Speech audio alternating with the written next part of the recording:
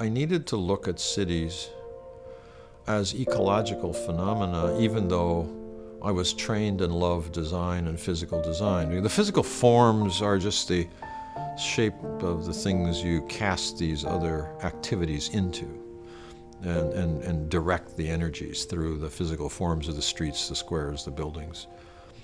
And I decided that, my friends might be working on the wine glass, i.e. the buildings, but I wanted to work on the wine, the stuff that flowed through the middle.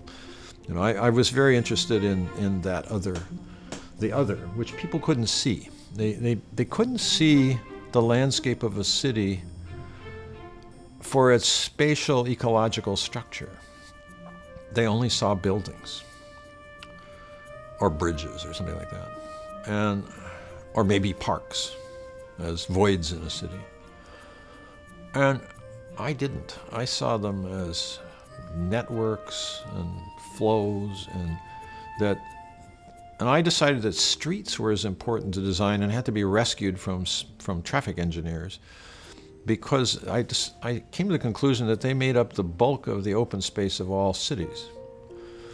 And that since streets were the major open space of every city, they needed to be reclaimed for all the social uses they used to have. Because if you look at a street in the 19th century, it's where socialization takes place. It's where you meet, it's where people talked, it's where children played.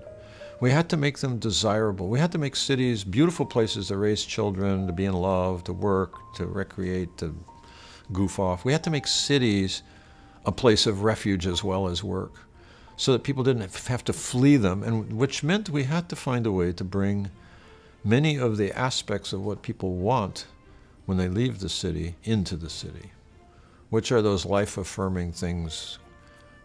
Generally, they go under the rubric of nature. We needed to make cities places that weren't just safe so that you could survive, or places where you could work and not drop dead, but we needed to make them places you really wanted to go to instead of away from. And the way to do that was make them be great environments.